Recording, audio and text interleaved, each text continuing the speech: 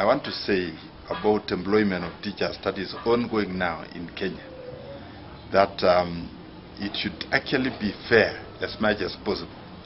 What we have noted and what we can actually dispute is the certain criteria that was put in place by the Teacher Service Commission. One of the issues that we feel we should change is about the relief teachers. During employment of relief teachers, Narok County did not employ relief teachers. It is unfortunate that relief teachers were given 10 marks when they were employing sound school teachers, and I understand the same applies when it comes to employing primary school teachers, which is actually very bad. Because if we do not employ relief teachers, where did these 10 marks came from?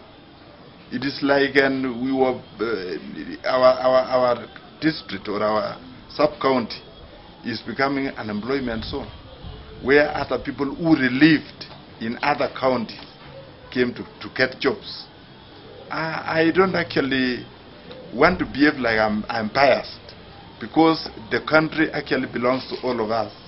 But whenever we play, we should actually have a level playing ground. We did not actually refuse to take up jobs as relief teachers.